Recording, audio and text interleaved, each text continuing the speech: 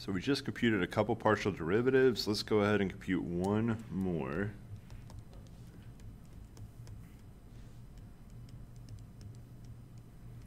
So we're going to find an x partial derivative. Is the top and bottom delta, or is it like They're both a curly, okay. they're both deltas, yes.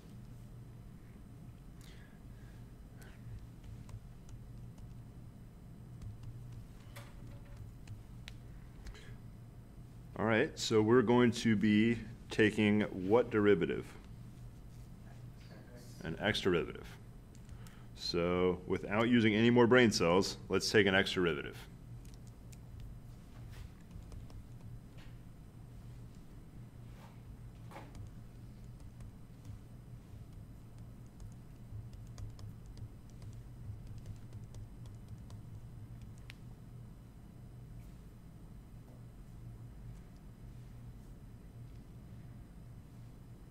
All right, we take this x derivative.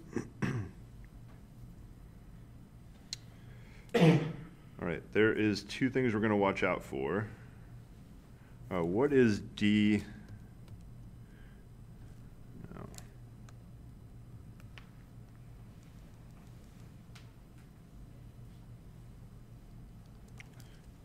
All right, we take an x derivative. We're treating y as constant.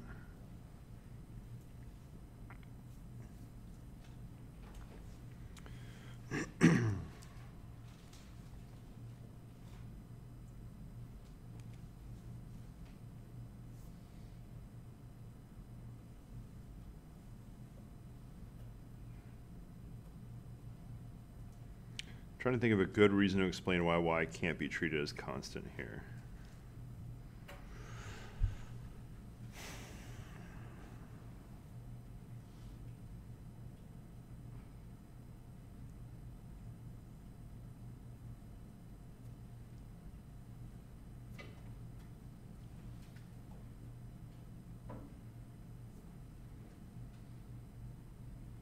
All right, we'll just take the x derivative here, and then we'll set certain ones equal to 0. So I'm going to do an implicit derivative. So let's just focus on the yz part first.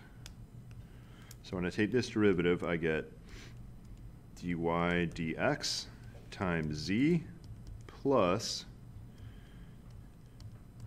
dz dx times y. So that's the product rule from that first term right there. So any questions on this product rule before I keep going?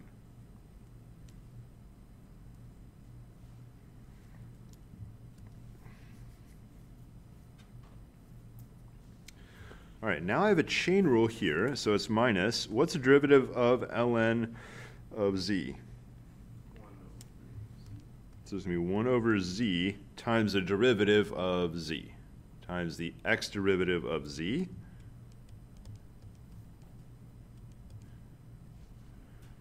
So we got the derivative of the natural log, 1 over z, times the derivative of z. So any questions on that chain rule part right there? So I want you to take the derivative of the right-hand side. It should be relatively easy. There's no special rules to apply here.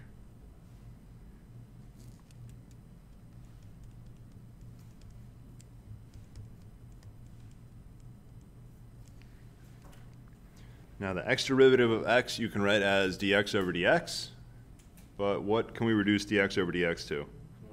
1. So you're taking the x derivative of x, also known as 1. You don't have to write it the way I wrote it. You can shortcut it right to 1. All right, plus dy over dx. Now I'm taking the partial derivative of x. So I want to find dz over dx, so I'm assuming I don't care about how, wait, that's not what I want to say. I don't care about how y changes with x.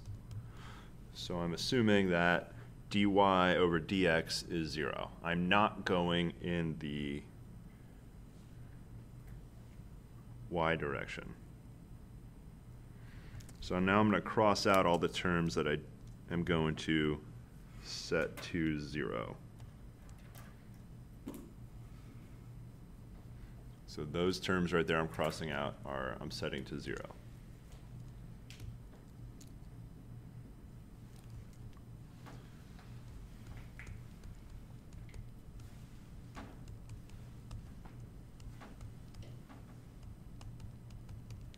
How do I solve for dz dx?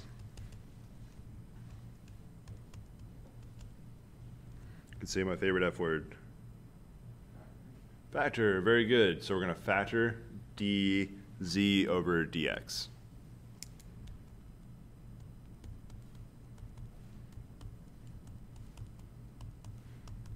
And then divide.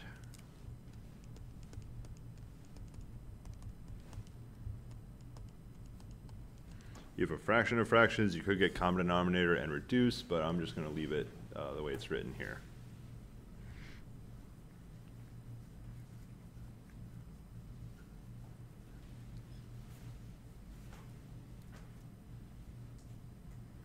So this is finding an implicit derivative.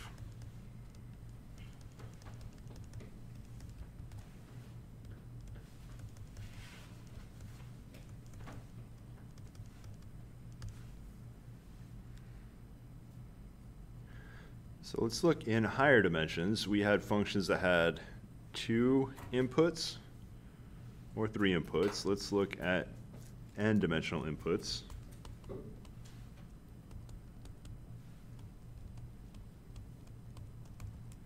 So our function will go from Rn into R. How many different partial derivatives would this function have? So this will have n partial derivatives. I could take one for each input dimension.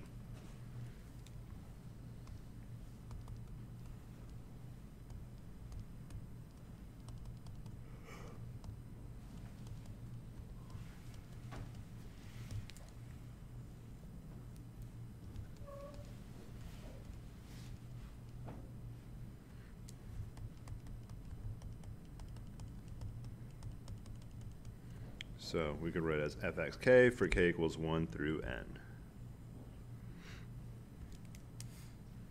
And of course that means d over dxk of f. So take the xk derivative.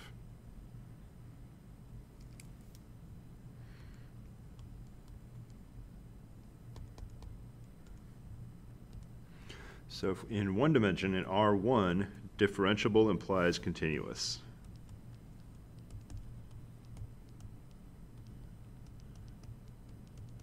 So if our function had a derivative that was defined, then you automatically got your function was continuous. So if your function was differentiable, you had to have continuity.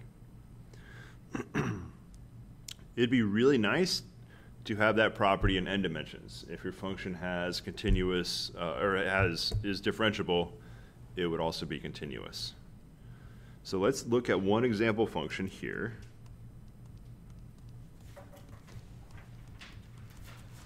So we'll take a function with 2 inputs.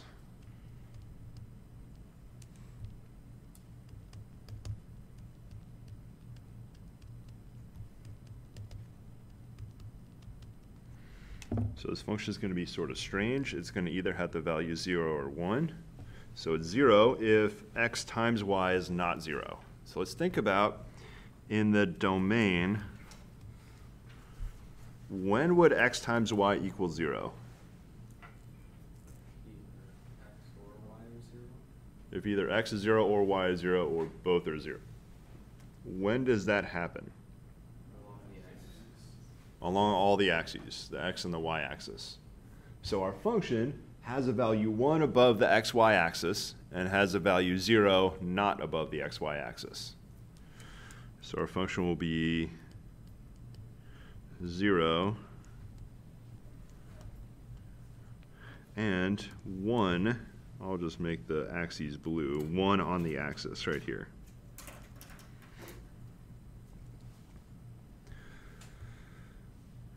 So if your function is constantly 0, what would every derivative be? If your function was already equal to 0, what would all your derivatives equal? 0. So everywhere off the axes, your derivative, your slope would be 0, both directions, because it's a flat function. So you're not going uphill, not going downhill. So not only is your function value 0, your slope is 0, everywhere where it says 0. Now the question is, what happens as we get close to the origin? So something, we're going to be very careful about what happens when we get close to the origin. We're going to approach the origin in two different ways. One way we'll approach is along the axis. Let's call that alpha 1 right there. Alpha 2, I'll switch over to orange.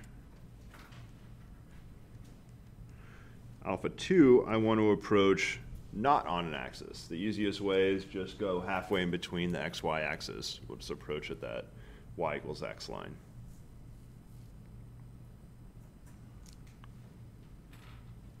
So if we're approaching alpha 1, the alpha 1 path, while we're going on the x-axis, the function value is always 1. So it's constant 1. What would our slope be approaching on the alpha 1 path if your function value is always 1? Your slope will always be 0. Now, if you think about alpha 2, we're going to have to get a little more creative to compute the slope when we hit the origin, because it's going to jump from 0 to 1. So let's look at the well,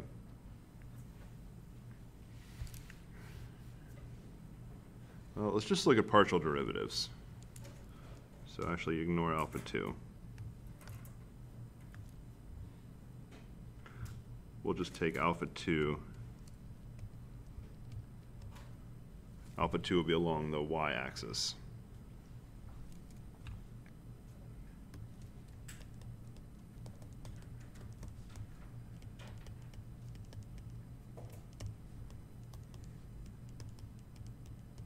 So we look at partial derivatives at 0, 0.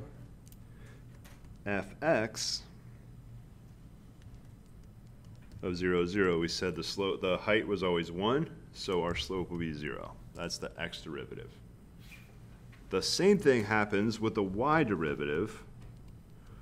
What happens if you're at the origin and you change y a little bit? Your height will always be 1.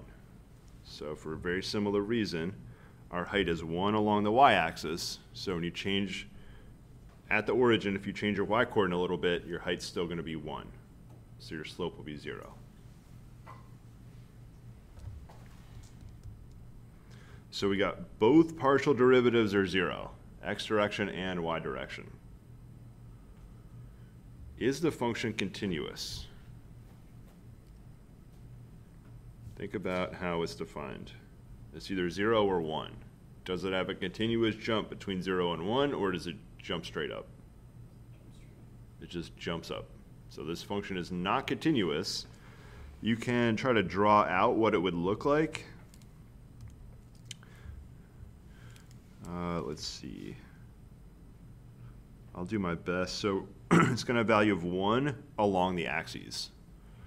So if I draw a perspective view, this is the xy plane right here, and then the x-axis and the y-axis will look like this, and it has a height 1 on here.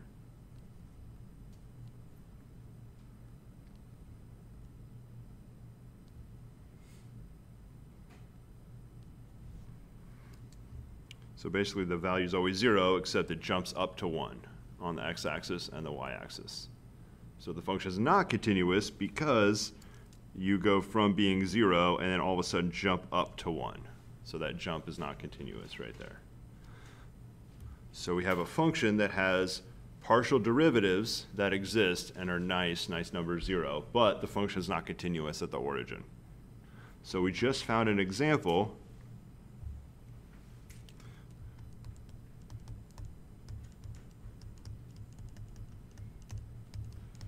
So this function, I should say has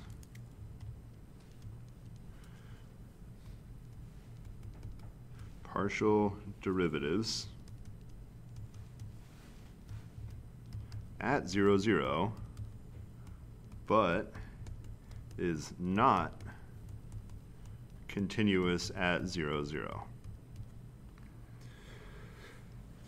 So the derivatives are okay, the partial derivatives are okay, but the function is not continuous. So what we're going to do is we're going to strengthen what does it mean to be differentiable. It's not enough for your partial derivatives to exist, because what we want is differentiable implies continuous. So what we're going to do is strengthen differentiable so that if our function is differentiable, it has to be continuous. So we're going to modify differentiable. So before differentiable meant has a derivative at the point. Now it's going to be a little more complicated than has partial derivatives.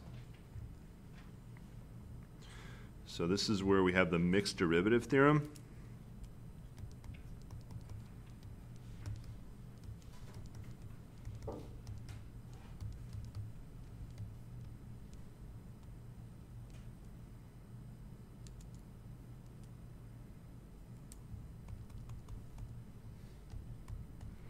So if f, fx, fy, fxy, and fyx are defined and continuous,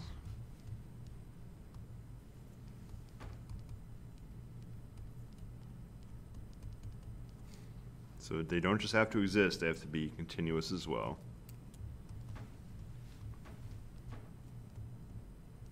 In an open set around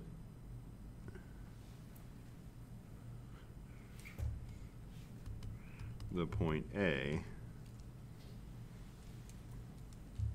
And what that means around a point A, that means there exists a disk centered at A with radius epsilon. So there's some small disk centered at A.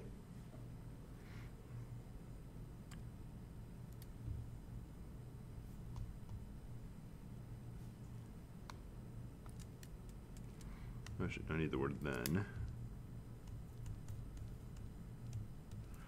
So then there exists a disk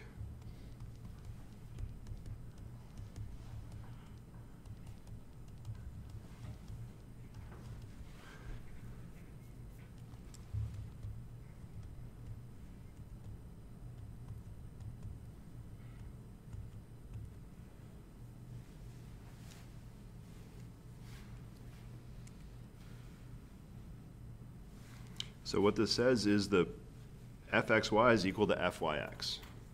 Now I have not used this mixed partial derivative notation with you before, so let's break down what fxy actually means. So that's the end of the theorem.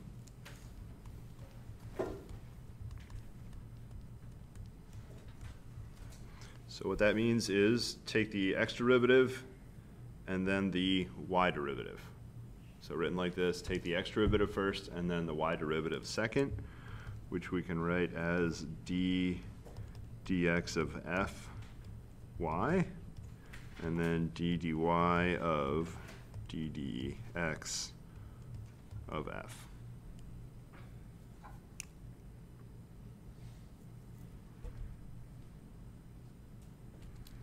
So it's a little bit tricky. The way the order, it looks like the order reversed. If I read the first one, it says x and then y. If I just go left to right.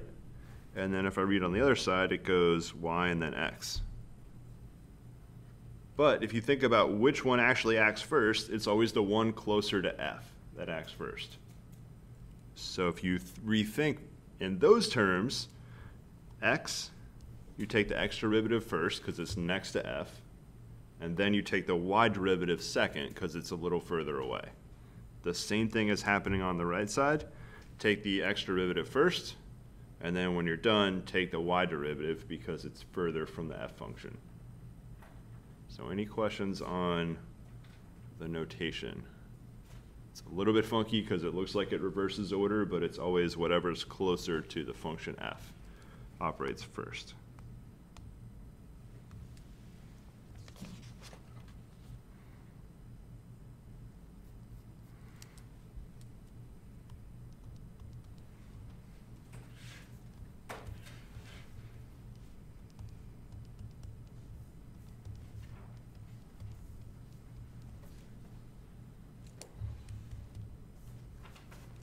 So w is going to be xy plus e to the y divided by y squared plus 1. So first thing we're going to do is find wxy. And we find wxy. What we're going to first do is find wx, and then take a y derivative. So first get the x derivative of w. What is the x derivative of the w function?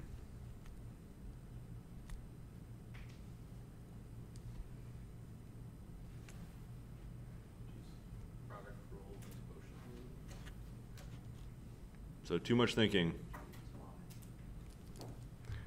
It's 1y plus, what's the x derivative of the second part of w?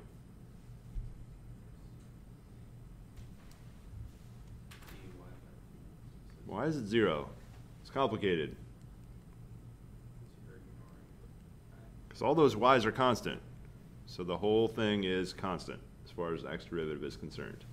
First derivative, the first term right there, derivative of x was 1, so you get 1y. So wx is just y. Now we're going to find the y derivative of wx. So we're applying the dy of wx. So we're taking the y derivative of the y, which is 1.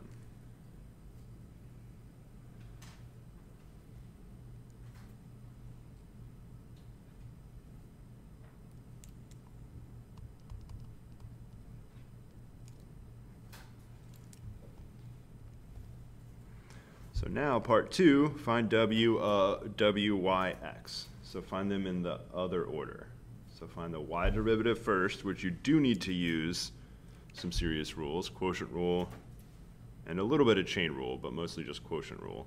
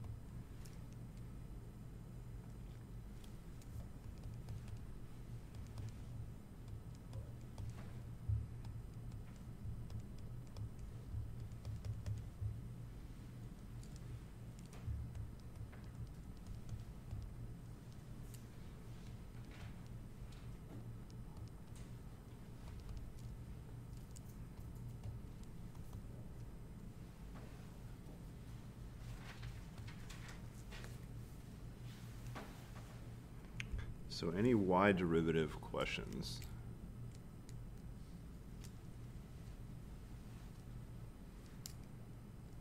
And the next thing we're going to do is take the x derivative of wy.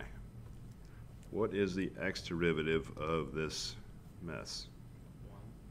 1 plus 0. So that whole second term is all y's, so the x derivative zeroes that out, and we just get 1.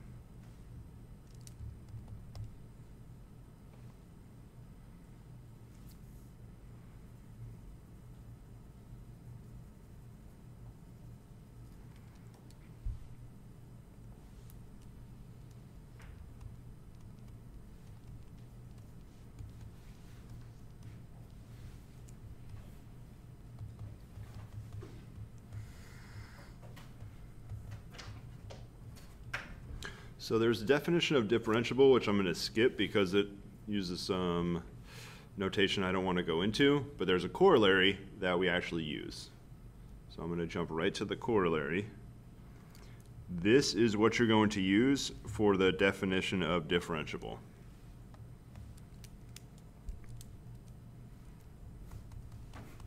So if fx and fy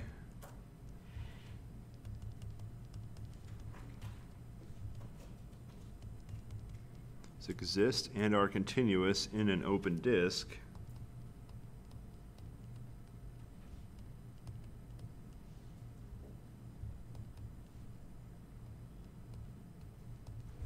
surrounding A,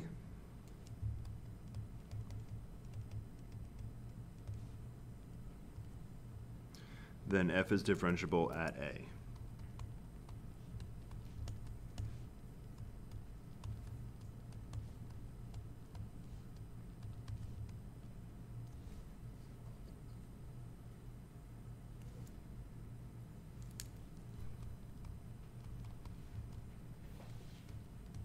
So we have a short version of this. Continuous first derivatives imply differentiable.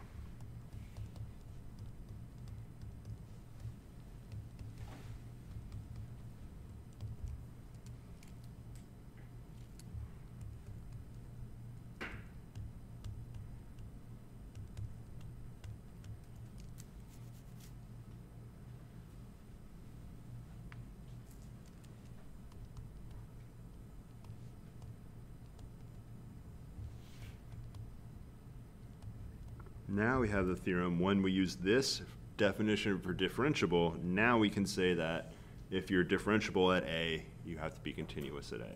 So we strengthen, you not just have to have partial derivatives, but your partial derivatives have to be continuous around the point. And then you can say that differentiable at A implies continuous at A.